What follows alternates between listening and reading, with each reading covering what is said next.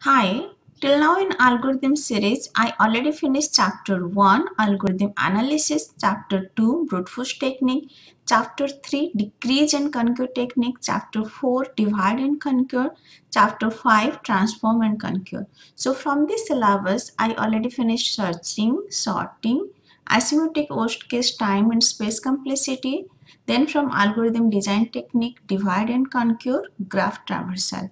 Next, I will cover chapter 6, that is greedy method.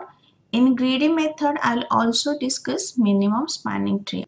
So chapter 6, greedy method, there I will cover knapsack problem, job assignment problem, optimal merge, Huffman coding, minimum spanning tree, and digester algorithm. So let's first know what is greedy method. The problems that require either maximum or minimum result is a optimization problem, and optimization problem we can solve in three way: greedy technique, dynamic programming, and branch and bound. So in this chapter I will just focus greedy method. Some problem best we can solve in greedy method, some problem we can solve in dynamic programming, some in branch and bound. Generally, in optimization problem algorithm that go sequence of step with set of choice at each step.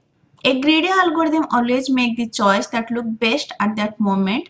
Means you can say it is a locally optimized, and we hope that it will be globally best solution. But sometimes it fail, means whatever is locally good it may not be globally best, and the choice must be feasible, means it has to satisfy the problem's constraint.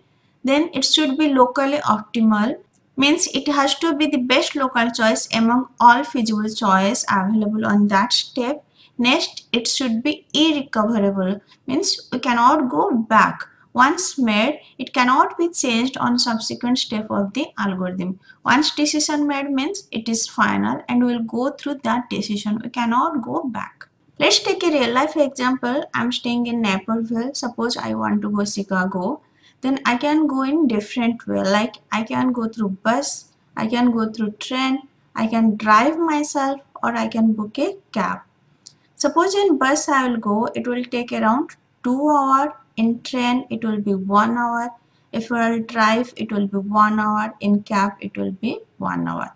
Suppose there is just 1 hour time, then bus is not feasible.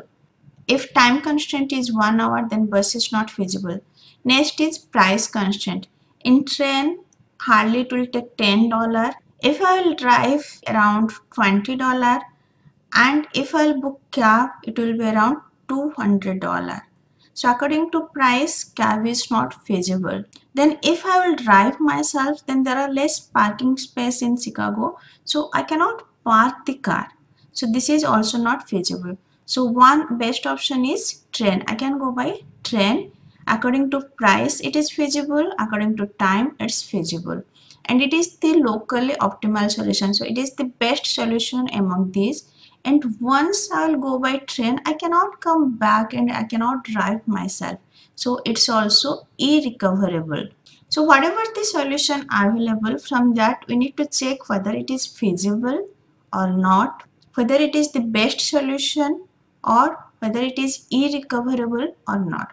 So we need to make choice based on these three. It should be feasible, it should be locally optimal, and it should be irrecoverable. Next, greedy algorithm. One array is given having n elements. For I value 1 to n, then x equals to select I.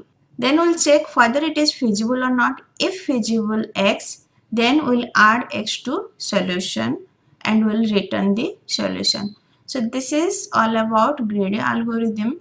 So how many elements are present in the array? We'll check one by one element whether it is feasible or not. If it is feasible, we'll add to solution. If it is not feasible, we'll skip and we'll move to next element. In case of greedy algorithm, time complexity will be greater than or equals to order of n.